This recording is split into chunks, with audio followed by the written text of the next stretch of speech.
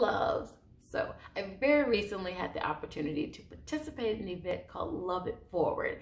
And it's an event that David Ziemba does out on the South Side. And it is an annual event that is focused around love.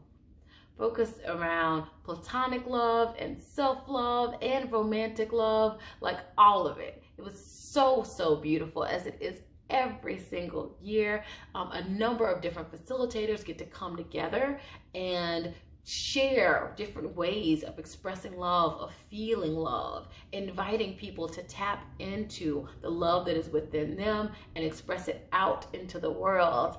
And I was really, really grateful to be a part of this. We had a number of different healers. We had people doing burlesque and like expressing like love for their bodies, and people doing workshops, sharing about the 5 love languages and talking about nonviolent communication so that we can, bring more intentionally loving language into the way that we talk on a day-to-day basis with our friends, with the people around us, with like everybody in our lives. So that was really, really cool. And I was honored to be able to present and talk about consent in that environment, because it's an environment where people give a lot of hugs.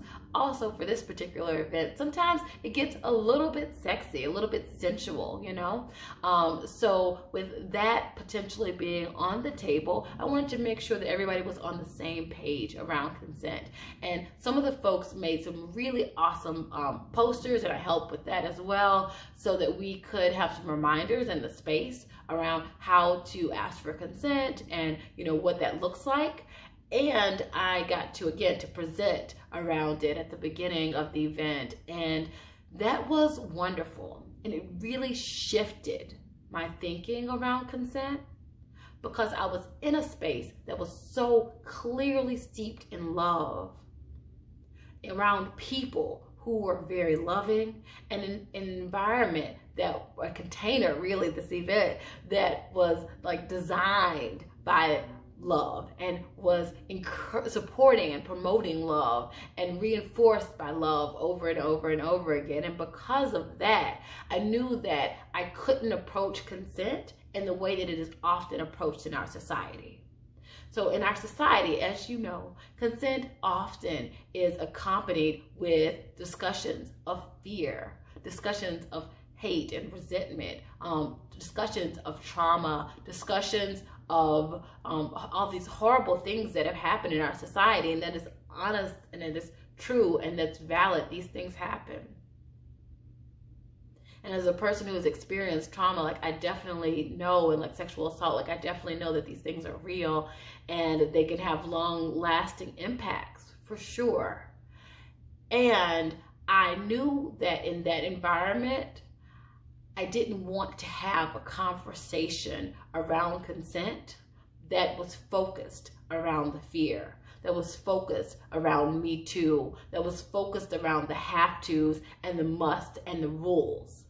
Instead, I wanted to move from a place of love, a place of joy, a place of honoring.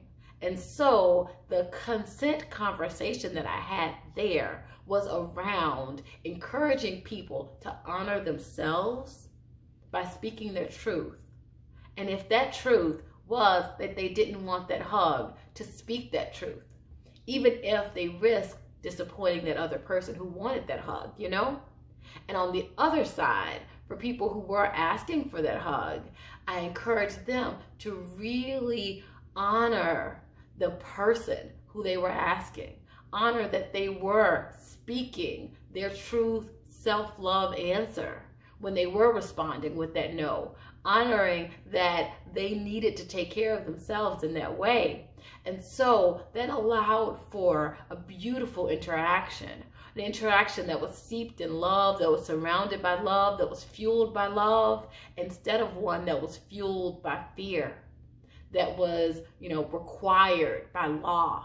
Like one that this conversation was beautiful. These conversations around consent can be shifted, can be changed to really honor the person. Now, these might not work in every single place, in every single situation, but I knew that here it would work, that focusing on love and starting the conversation with love would be an important way to do it, a helpful way to do it, because these were people who were so loving.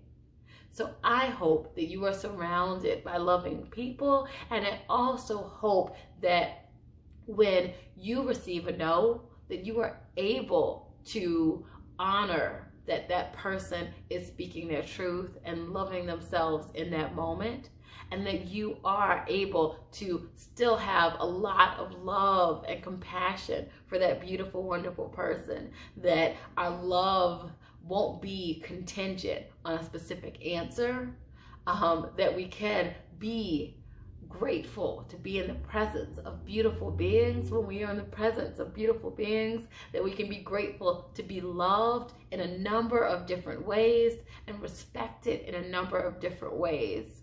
So that was the thing that really stood out for me the most from this event, and I'm really, really grateful to have had it. And that's all I have to say about consent today.